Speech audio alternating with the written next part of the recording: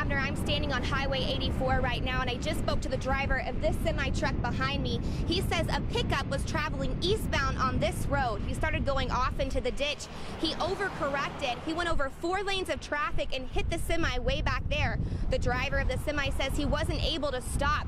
He finally got to this point, and now the pickup truck is resting behind the semi. Now, we're not sure how many people were in the pickup truck. The semi driver is okay. He just says he's shaken up. With 2 fires on the same street, residents are nervous and ready for this apartment complex to be torn down. Now, the National Weather Service in Lubbock has issued a wind advisory as well as a blowing dust advisory, which will both be in effect until 7 p.m. this evening. Natalie's neighbors say they saw the man running down this staircase with Natalie's children and heading for the alley. I'm in King County, standing where a fire was just 2 days ago.